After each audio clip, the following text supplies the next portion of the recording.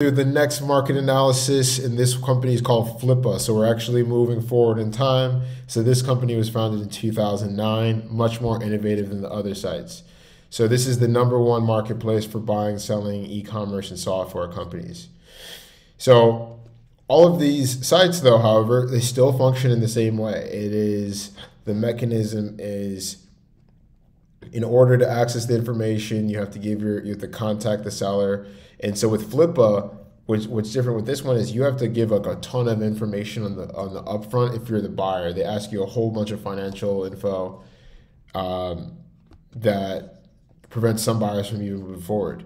But here you could see the innovation progressing with their model that you didn't see with the other companies. So with this one, they at least track the views, right? So if you look at like FranchiseGator, if you look at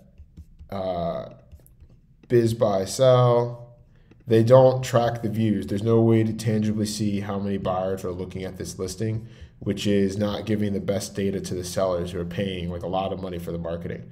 Same thing as if you look on these sites. There's no way to tangibly see who's looking at these listings. So that's an innovation I'll definitely give credit to Flippa that they're doing that's different than the other guys.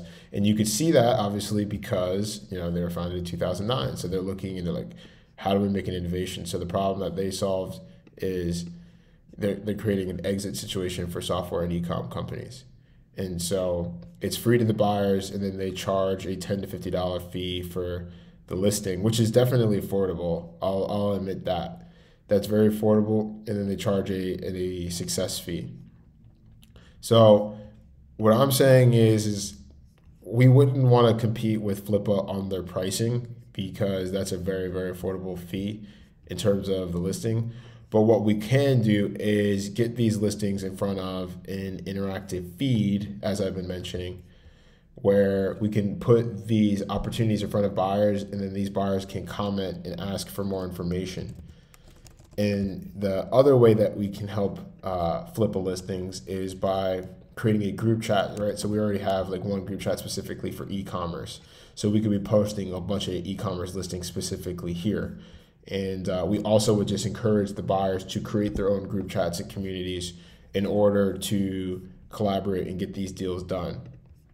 And so when we're able to find significant traction for a business, then we'd be able to go out on behalf of the group of buyers to the seller and submit that necessary information that Flippa wants to allow you to be a buyer, and then we'd be able to get the deal done. And so that's how our system can actually help Flippa close more deals. They don't charge very much to the sellers, and so that's definitely a great innovation. But they, like I said, they don't have the community chat. They don't have So they created a Discord community, right? So they do have their own group chat where they funnel deals. But what I'm saying is my system will funnel listings from not only like the e-commerce space, but I'll also be funneling buyers from FranchiseGator and Biz Buy Sell, right?